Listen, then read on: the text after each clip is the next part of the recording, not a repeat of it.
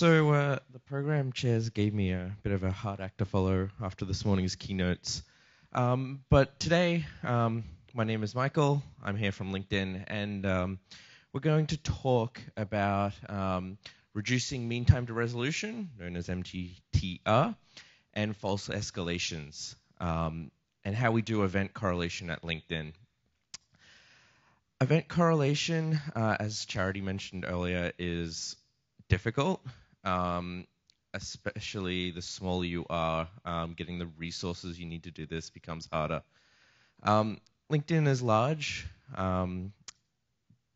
but what we've been able to build has actually required pretty little resources in all actuality, which is awesome. So what I'm hoping for you guys to get out of this is how you can take some of what we've done and build your own system.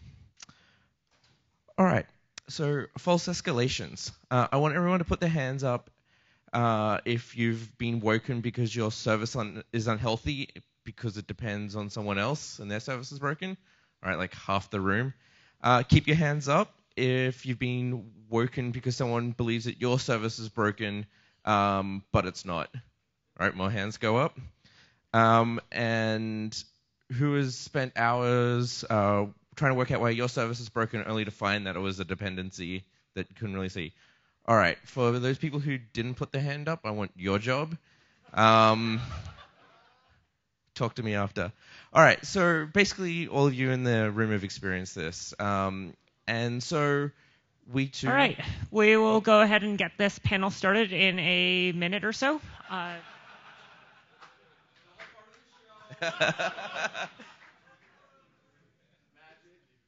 We good? All right. Michael, was that someone else's service? Anyway, all right. So we've all experienced this. It all is less than optimal, right? And you know, at LinkedIn, we have some of the same problems. So we tried to build this event correlation system to stop having these false escalations, but also to fix mean time to resolution. All right, so today I want to talk about the journey that we took in building our event correlation system. So I want to start by sort of talking about our problem statement and what the goals of our project were, and then guide everyone through architectural approaches, because as you'll find out, depending on your infrastructure, it's not a one-size-fits-all sort of deal. So talk about what the approaches are that you can take and how we built our correlation system around LinkedIn's particular challenges. And then we'll go and look at some takeaways, some results, and I'm sure there's going to be a lot of questions, so we'll leave some time for those. All right, so who am I? I'm Michael Keogh. I'm a staff site reliability engineer at LinkedIn. And I'm on a team called Production SRE. And Production SRE has 4 main goals, which I don't actually have up there. But most likely, and they're on this slide, the 4 key tenets are basically reducing mean time to detect and mean time to remediate through building applications, provide direction on site monitoring, build tools for efficient site issue troubleshooting, issue detection and correlation, and assist in restoring stability during site critical issues. So yesterday I sort of talked about, in a different talk, about how my team restores stability. And today we're going to talk about fixing mean time to resolution and troubleshooting and correlation. All right, so I want to visualize our problem statement from the perspective of an SRE. So firstly, as our services get more complex, our reliability can go down. As our services get more complex, the learning curve for engineers goes higher, especially in the microservices world. And then finally, as our services get more complex, the mean time to resolution can go up. And as you all know, higher mean time to resolution is bad for both our customers and also ourselves as engineers. So this project was about fixing false escalations, but also making a better experience for ourselves as engineers so we can sleep more, for our customers so they can use our site better. And what that comes down to is basically reducing mean time to resolution. So my boss gave me this problem statement and said, we want you to provide a unified API that can find the problem with a service in either real time or post hoc analysis after the event. And we want to be able to plug that into our automation systems. Then he said, we also want a web front end that allows engineers to sort of visualize the problem so they can do some introspection. And so we said, all right, let's do it. And to sort of scope the project a little bit more, basically the success criteria was to reduce MTTR on applicable incidents, and also to reduce false and needless escalations. At LinkedIn, we're lucky to, for some SRE teams, to have 12/7 coverage, so they've got a counterpart in the other half of the world to help them out while they sleep. But that doesn't apply to all teams. So we are trying to ensure that our SREs and our engineers as well can sleep as much as possible, and we don't escalate to a team who owns a front end whose service is hosed because there's some back end that's broken. It's not useful to anyone. So given this problem statement and our success criteria, we did have to sort of scope what is in scope for this correlation system being able to detect and correlate. And so we said basically anything within the data center was in scope. So for example, internal metrics show that a front end or a middle tier has high latency or high error rates. We want to be able to work out what's causing that. We did say that if external monitoring sees something like slow, so we have third-party monitoring outside of our network, if they say we're slow, well, that's kind of out of scope because there's so many variables. There's the internet, there's DNS, there's CDN, etc. Really difficult for us to correlate against. And to be honest, we trust those systems, and we trust that we have the right monitoring in those events. So when it comes to the approach of building a system, an event correlation system, there's a few different approaches you can take. Real-time metric analytics, which is like basically streaming data at real time via something like Apache Spark or Apache Samza, and doing regression analysis or whatever. As Charity said before, yeah, it's hard. You need a lot of resources to generally do this, and we'll get to in a little bit, why that wasn't applicable for us. And then ad hoc metric analysis. So you go and say you have offline data, or you have data in some sort of analytics database, and after the event you say, all right, here are the metrics. Try and work out what's happening. And then alert correlation, which takes alerts from a monitoring system of things that we know are unhealthy, and then sort of puts the puzzle together of what is service A breaking service B, etc.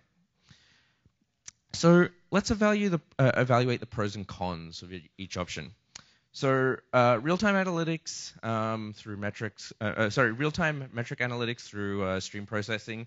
It's usually termed anomaly detection. So the good thing is it's fast. You can do advanced insights in almost real time. The con is it's generally expensive. You need a lot of hardware to process that, depending on your setup. At LinkedIn, we have a lot of metrics, a lot. So to try and put this all into Kafka, do analysis on all of this, like we're talking millions of metrics, it doesn't scale. In some cases, there are places out there that's fine. That's not for us. Ad hoc metric analysis, smaller resource footprint. You generally don't have an SLA or a tight SLA, so you don't need as much hardware. The problem is it is slow, which in real time is, if you're trying to troubleshoot or work out what's breaking your system, that's not really ideal. And then you have alert correlation. So for us, it's actually really good because we can leverage alerts that already exist for all of our systems in our architecture, and you've got a strong signal to noise ratio. Like there's an alert saying yes, there is something broken here. The sort of problem with that is alerts are generally sort of confined to a Boolean state. They're either something's either broken or it's not, and that's sometimes not as useful as you'd like it to be.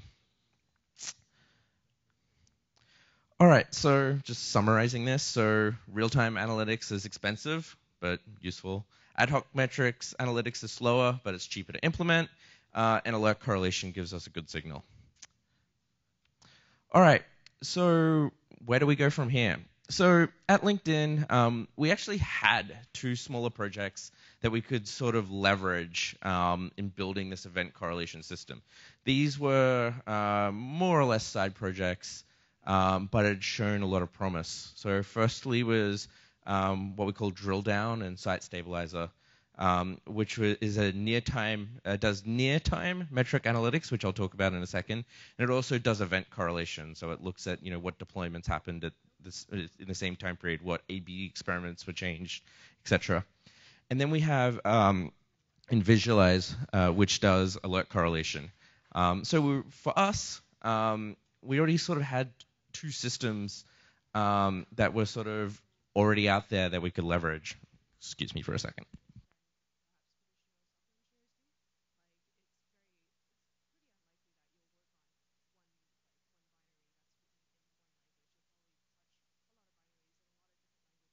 So doing this, having these engines is great. But the problem is for us, we're very highly microservices dependent architecture. The ability to correlate is great, but you need to understand your dependencies. So we need to build a call graph. And the LinkedIn stack doesn't look too dissimilar to that picture. So, in building a call graph API, thankfully at LinkedIn, our metrics are very standard. So for each dependency that my service has, I've got the same set of metrics in every application. So we can use this to map our dependencies fairly simply, actually. I was actually surprised by the simplicity of this. So what we actually have is a daemon call graph backend, and it goes and scrapes the metric list. We've got a metrics index. We get the metrics for each service, and so we basically look at 3 key dependencies.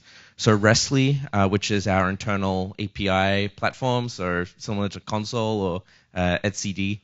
Voldemort, which is our read-only store, and then Espresso, our read-write key-value store.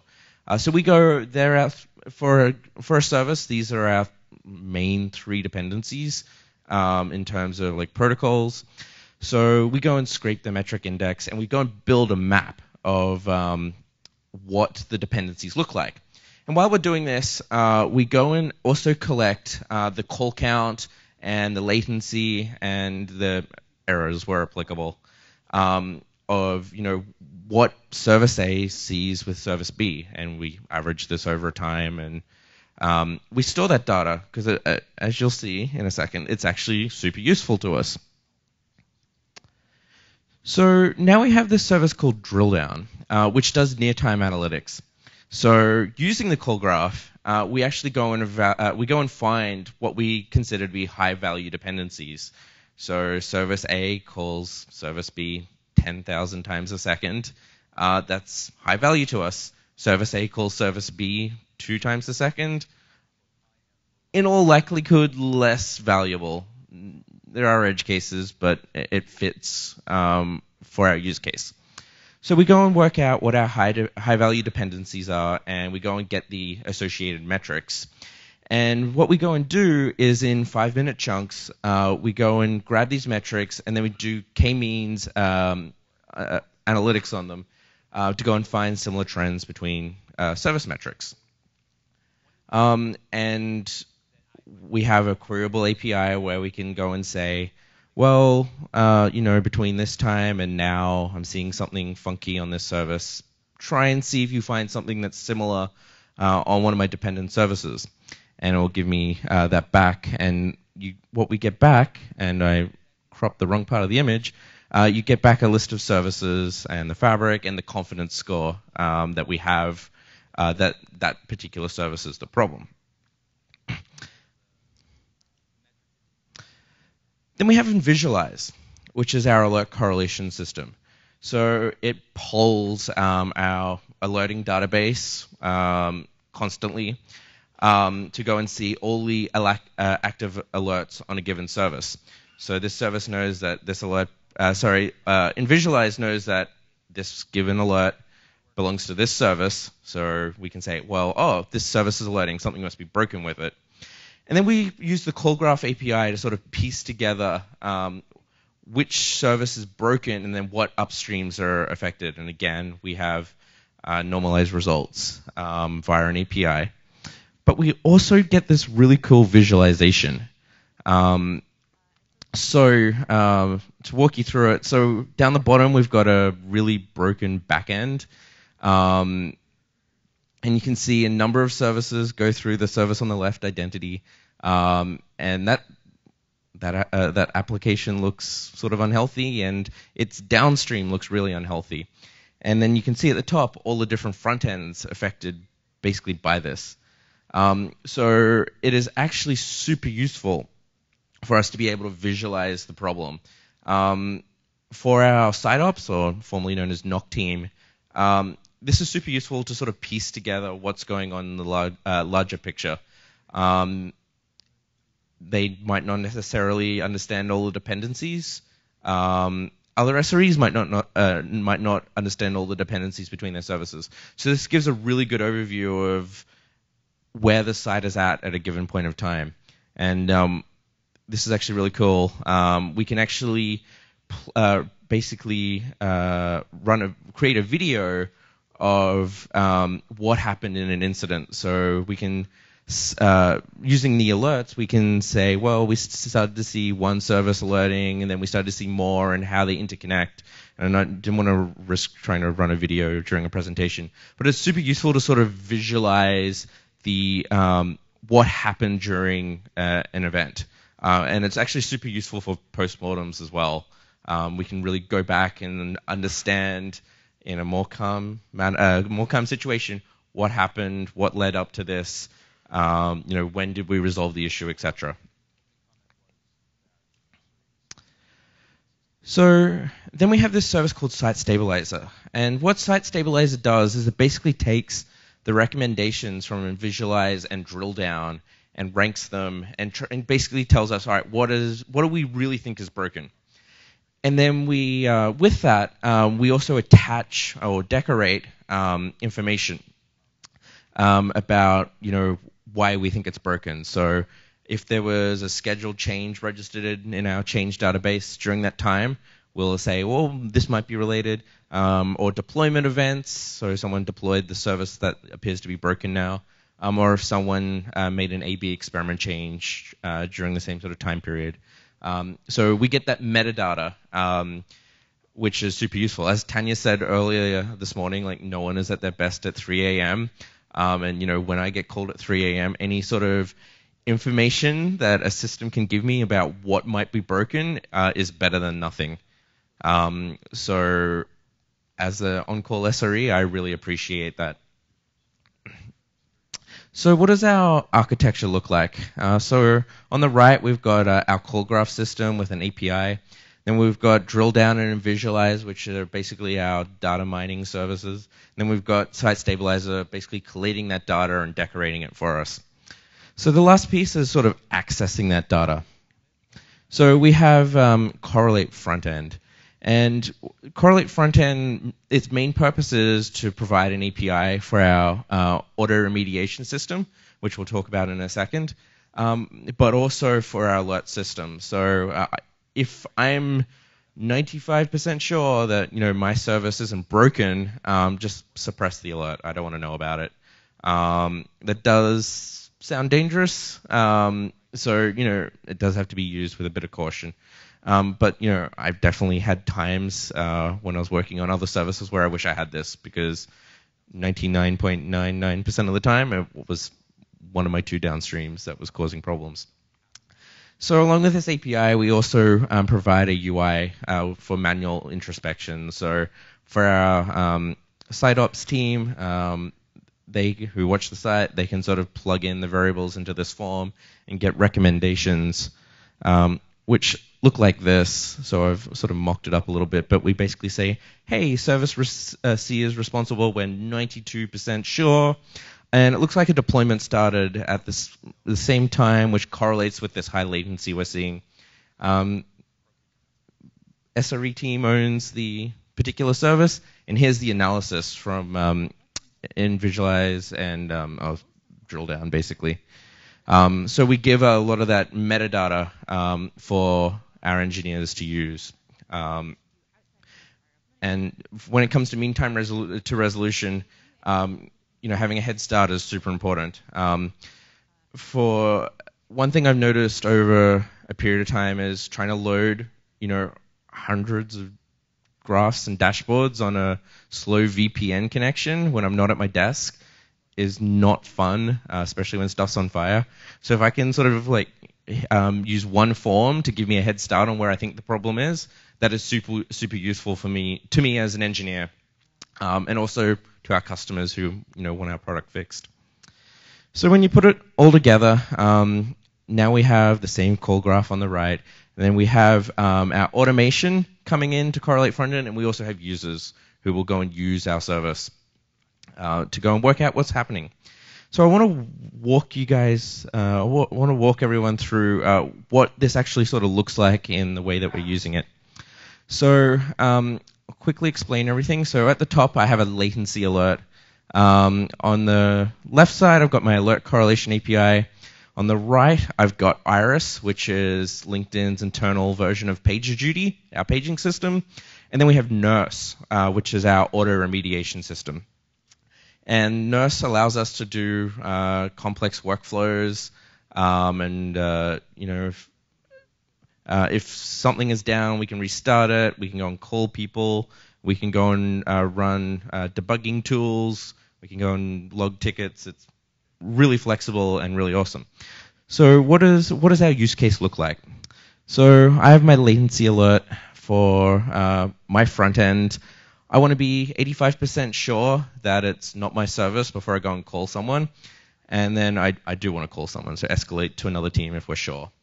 So Nurse goes and gets this alert, and it goes and calls Correlation API, and it says, what is wrong with my front-end service in data center B?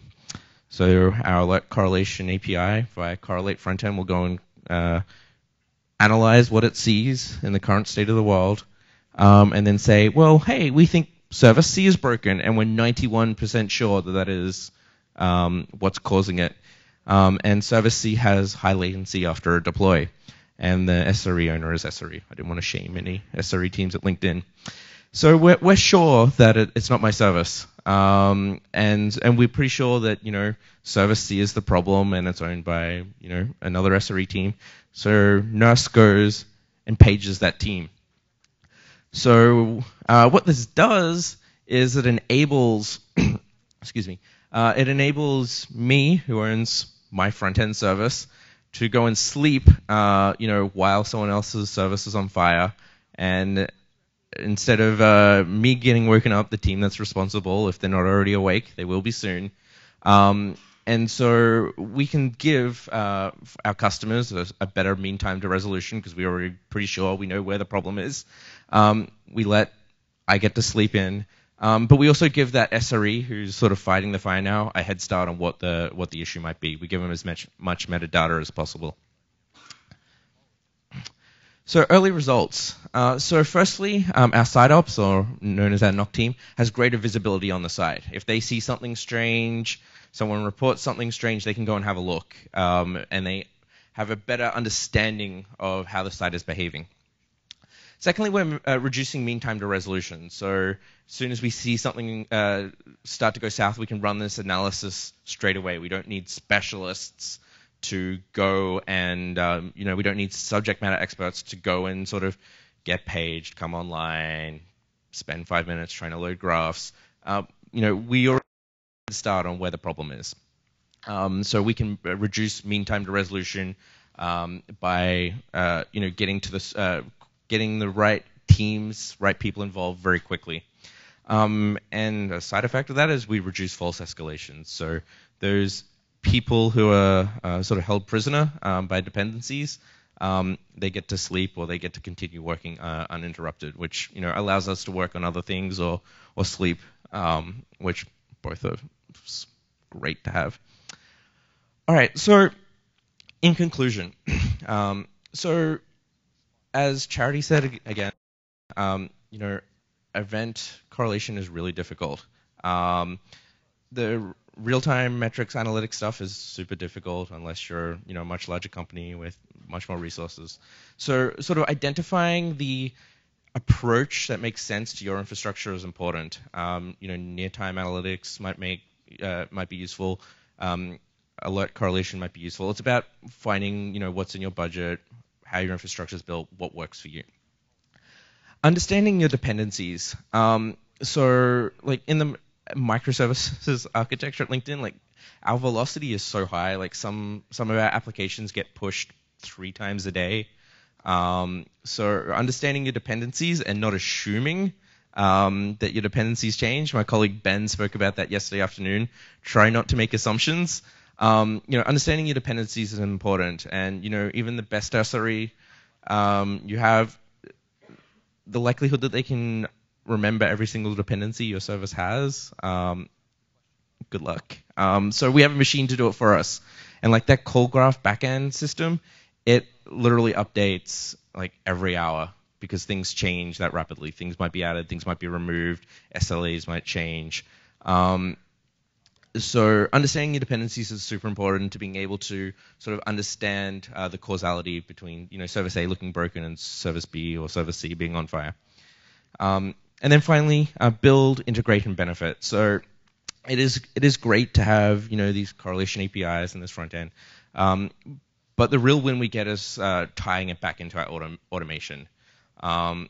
For us as SREs at LinkedIn, we try and have our ops work be less than 50%. So anytime, I don't need to get paged or someone bother me saying, hey, I think your service is broken, that's a win for me. So tying things into your automation, into your alerting system, you'll see wins. And to be honest, that is just as important as building the system itself. And then, hopefully once you build, integrate, everyone will benefit. People sleep, people get more work done, mean time to resolution is lower. So before I finish, I just want to give a shout out to a number of people who made this project a success. Don't know if any of them are in the room today. I can't see them. So Rusty, Reynold, who should be at the conference today, Kishore and Ranjith, who should also be here today. All those engineers put in a lot of hours to build this system, and I'm really sort of their spokesperson for today. So they've done an incredible amount of work to actually build something that is reliable and that that our whole organization can benefit from. So thank you very much. Any questions can be taken at the microphone in the middle. Thank you.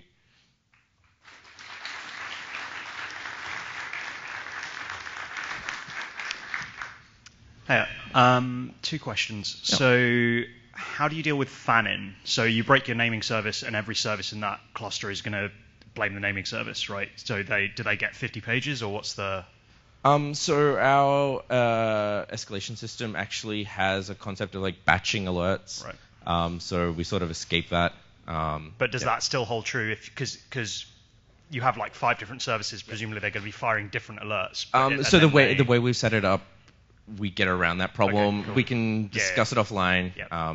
But yeah. Yeah. And the second question is, how does this tie in with, what if the dependent system that you've identified as broken is still operating within their SLA? Like, arguably, they then shouldn't be paged. Yeah, right? so that's a good question.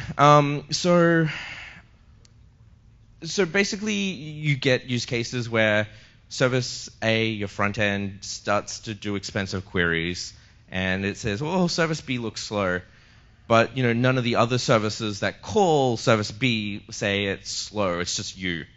So the way that ends up working out is basically we give the results a lower confidence score, saying, "Well, we're not really sure it's this," and that sort of infers that it's probably you, not them.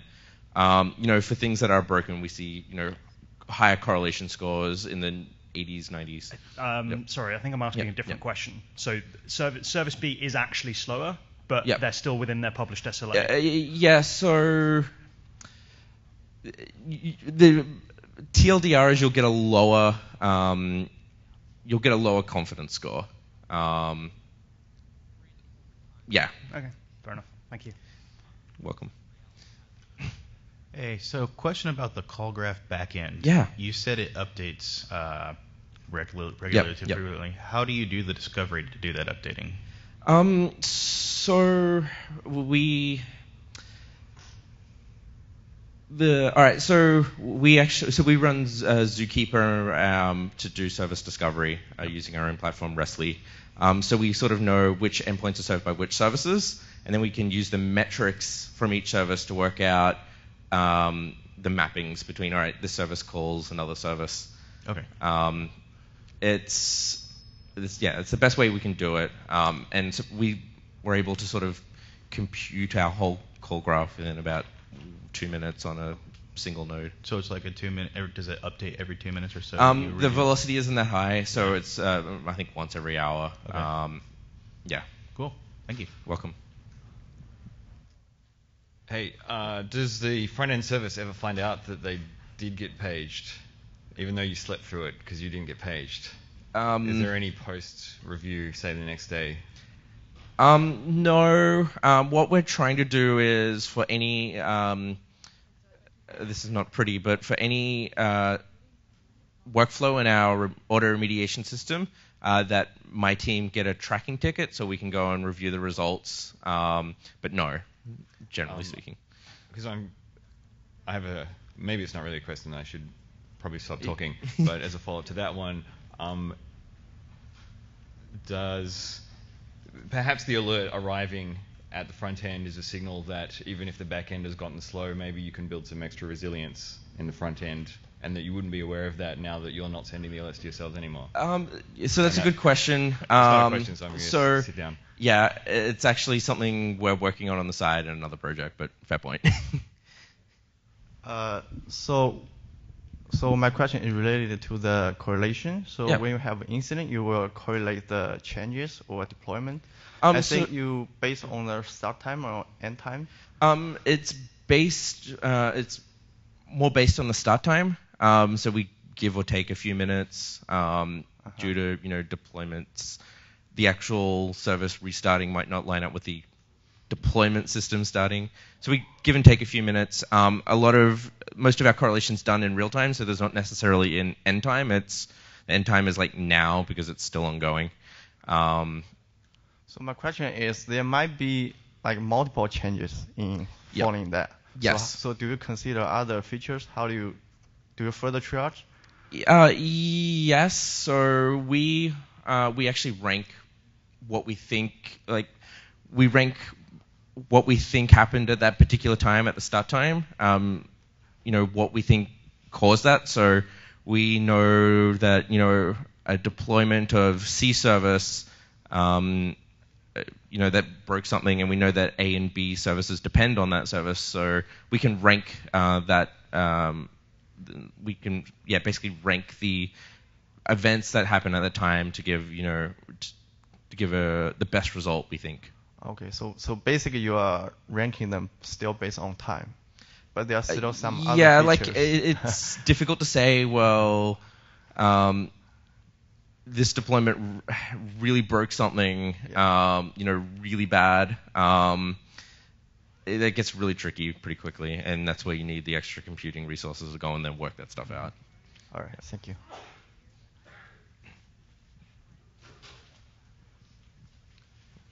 Hi. Hey. Can you elaborate a little bit more on Nurse? Is it a third-party tool developed in-house, and if so, how much resources? Yeah, so Nurse is a tool that we built in-house.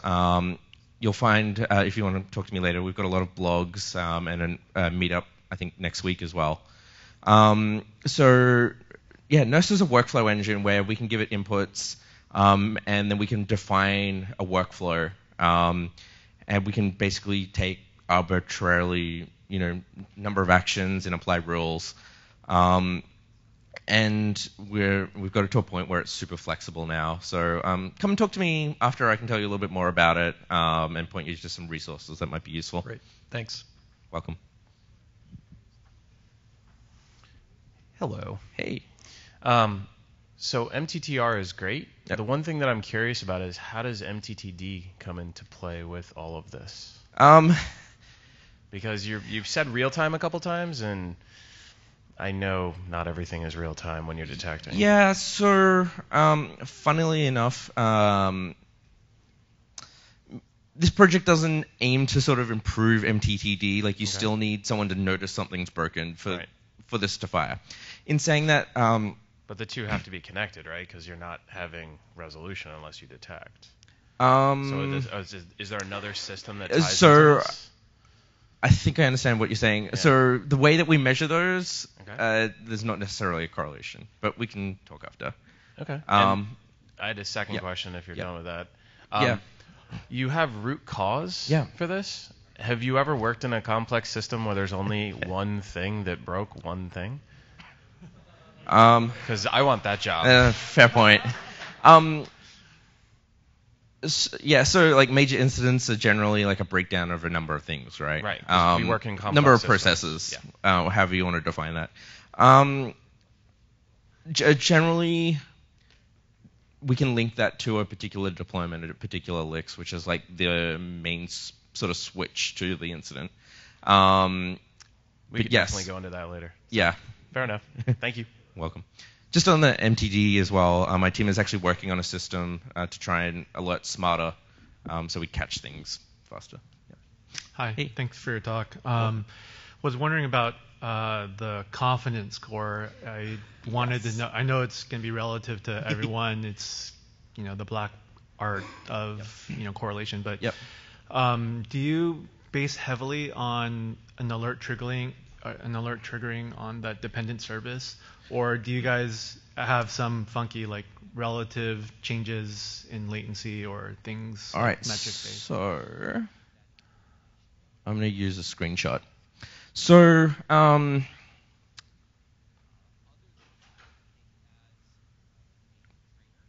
right, so you can see. Wish I had a laser pointer. You can see on the left the identity service. It's got a number of things that depend on it, which all sort of show a state of distress. And then the identity service heavily depends on the cloud service down the bottom. And we know that from the call graph data that we've got. And so we see that the cloud service is broken, and we also at the same time look at the comparison in latency or the comparison in errors to give us a higher confidence score. The other thing is, so for identity, the identity service, we've got a number of things telling us that we think that service is broken. So that also pushes up the confidence score. You can see on the more middle to the right, so feed mixer is calling cap services. So feed mixer thinks that service is broken, but nothing else thinks it's broken. So the line is not as thick, which is basically an indicator of confidence visually. So if we did a correlation on that, in likelihood, there'd be a lower confidence score.